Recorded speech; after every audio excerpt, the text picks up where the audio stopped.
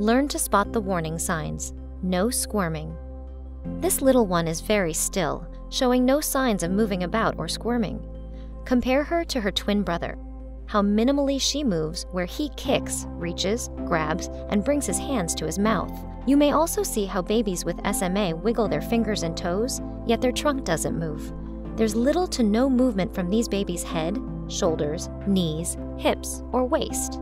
Does your baby wiggle or swing her arms from her elbows, with her arms otherwise anchored? Is your baby squirmy? Does she wiggle about, kicking and reaching, or remain mostly still at her core? Motor delays or missed milestones may be a sign of serious condition like SMA. Early action and early treatment are key to ensure the best possible outcomes and chances for survival, because there's new hope for young children with SMA. But it's important to act swiftly and make smart moves. Don't delay. Make an appointment with your child's doctor immediately and voice your concerns.